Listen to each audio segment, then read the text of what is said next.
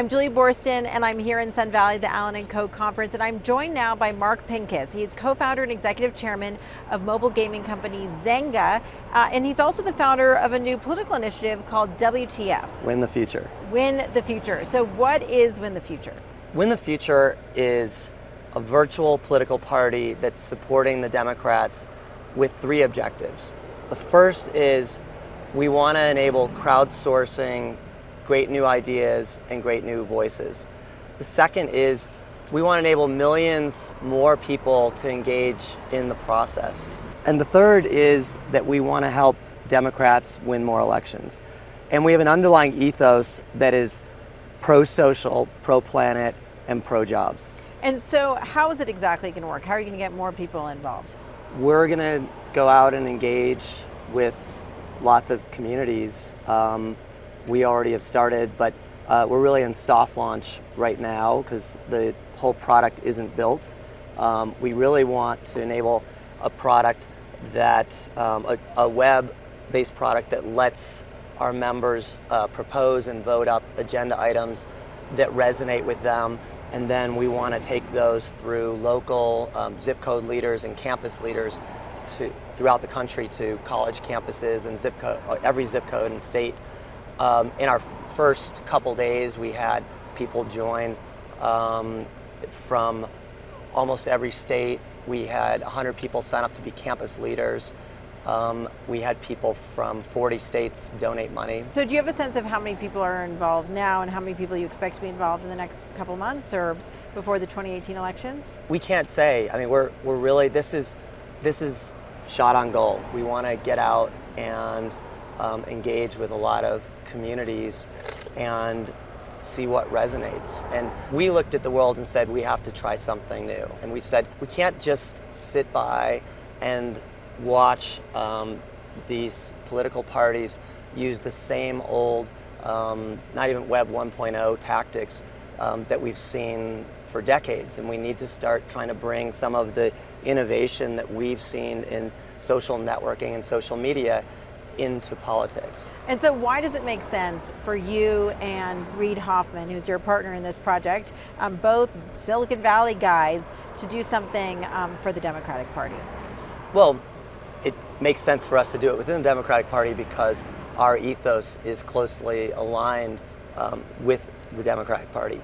Why me and Reid and a team of people with us in Silicon Valley, we look at what are our talents and what can we offer, and we think we're I don't want to sound geeky, but you know what we've spent our careers doing is designing these social systems that enable millions of people to interact with each other and coalesce and drive outcomes. And so we said, why shouldn't we try to bring that innovation into politics and help hopefully millions of people feel like they have voice and choice. And would you say you're going after a more niche or extreme part of the party in the way that, say, the Tea Party did in the Republican Party?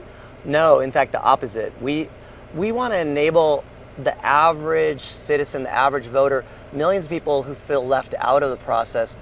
We want to lower the bar so they can spend 5 minutes and $5 a month and feel like they actually made an impact and their voice was heard. I saw a study that said 80% of Trump voters felt like no one listened to them. And so it sounds like you want to reach out to those people as well. Yeah, we do. We want to reach out to everybody who feels like the bar is too high for them to actually have any impact and any voice and choice. And it's always too late. You know, it's at election time. And it's all, the candidates are decided, the agenda is set, and you're supposed to just vote or not. And we want to make it easier for people to get involved upstream much earlier. Now, as an investor, you're interested in what you call mobile 2.0. What do you mean by that, and where is the investing opportunity? Sure. Well, if you think about a couple decades ago, we went from mobile 1.0 to mobile 2.0, and the idea was in mobile 1.0, it simply was all available online. Now you can shop online. It's more convenient, but it wasn't, except for a few services, it wasn't driving a whole new level of innovation.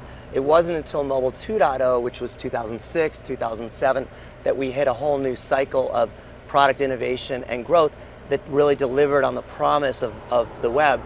Similarly with mobile, 1.0 was just accessible, and it drove massive growth because of the convenience. And my belief is that we're just entering this new cycle with mobile 2.0, where we're going to see products deliver on the potential of this network and the smartphone. And a few early examples for me were Uber, were Pokemon Go. These were services that could not have existed on your PC. It wasn't just you ordered taxis on your computer and now you did on your phone. It was an entire network. And Pokemon Go was this and is this amazing game that couldn't exist without understanding your location and bringing augmented reality in. And so I believe we're going to see in every part of our digital life stack new innovation. Think about travel. It's a pain in the ass to book and change your travel on your phone. It's not easier. Why not? It should be. I mean, that's the growth and innovation ahead of us. And so what does that mean for Zynga, which has struggled as there have been more players and more competition in this space? How is there an opportunity for Zynga to exist and to grow in this new mobile 2.0 world? Well, I'll say that what I've been focused on and excited about at Zynga that fits into this mobile 2.0 strategy is the new opportunities on these messaging platforms like Facebook Messenger and iMessage. We've seen that in China, obviously with WeChat, and in Korea with Kakao, and now we're starting to see these platforms open up to applications, games being the first layer, and it's now reducing the friction and making it possible for the very casual game players to start to play and start to see new levels of innovation again. So do you think we'll see a sort of renaissance of mobile gaming within Messenger the way we did in that first era of Farmville? I hope so. Okay, so tell me about this idea of companies that are public but need to reinvent themselves. Sure. Is Zynga an example? Twitter? What are you talking about here? Well, I believe that there's a need in the public markets for a new kind of investor that I think of as a public venture capitalist. And the idea is just like a venture capital firm might have a 10-year time frame on their capital that's allocated to them so that they can in turn allocate to companies that way. What if in the public markets we had investors that had that kind of time frame, and they could have invested in a Netflix long after it was public, but going through a reinvention phase? I wonder today, companies like Twitter, like GoPro, they're going through some levels of reinvention of their business, and would they be better suited for investors that have a longer term horizon? And I've personally been investing in some of these companies that I think meet that kind of criteria, that they're, in a way, they're drawer stocks for me. I know 5 years from now I'll be using Yelp and I'll be using Twitter, but their businesses haven't been the perfect growth of the FANG companies. So which of these companies have you invested in? Twitter? Twitter. And which of the other ones? And why Twitter? Twitter, Lending Club, GoPro, Groupon.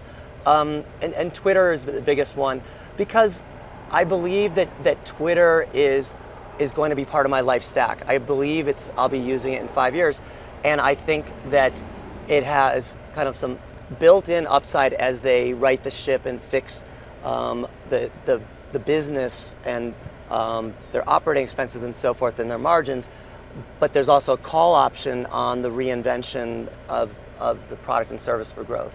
And I know Snapchat is not one of these companies because it's earlier in its life cycle, but why are you investing in Snap? I invested in Snap as a private company. I was blown away by the level of innovation. I think they are a mobile 2.0 company that continues to really, just the Maps product they just launched is, I think, amazing. And they've really captured the imaginations of one audience, and I see them really innovating, and that's exciting. And you're not concerned about the stock trading below its IPO price? No, that's not my focus. I'm trying to have a longer term focus. Well, certainly a lot of interesting companies to watch over the long term. Mark Pincus from Zynga and WTF, thanks so much for joining us here in Sun Valley. I'm Julia Boorstin. Hey there, thanks for checking out CNBC on YouTube. Be sure to subscribe to stay up to date on all of the day's biggest stories. You can also click on any of the videos around me to watch the latest from CNBC. Thanks for watching.